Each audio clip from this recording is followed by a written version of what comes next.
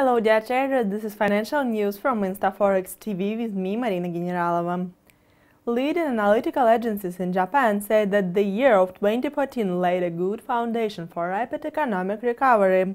Cheap oil prices, the weak yen, and affordable loans should help the world's third largest economy move from recession to strong growth. Over the past 2 quarters, the Japanese gross domestic product has been contracting. The country's economy fell into recession due to a sharp sales tax hike in April. According to forecast, the indicator has decreased in the last 3 months of 2014. In October, the Bank of Japan unleashed a surprise round of further stimulus to its monetary policy, which led to a sharp decline in the yen.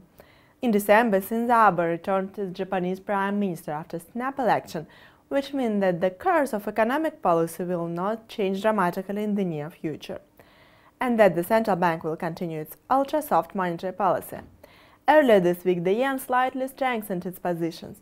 Amid increased safe haven demand, the US dollar-Japan yen pair fell below the level of 119 yen, a 2-week low. Meanwhile, crude oil prices is extending its decline.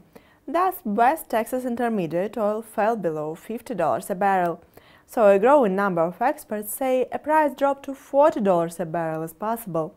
For Japanese economy dependent on energy imports, such dynamic means further narrowing of the trade deficit, but also higher risks of deflation. You are watching financial news on InstаForexTV. Bye, have a great day!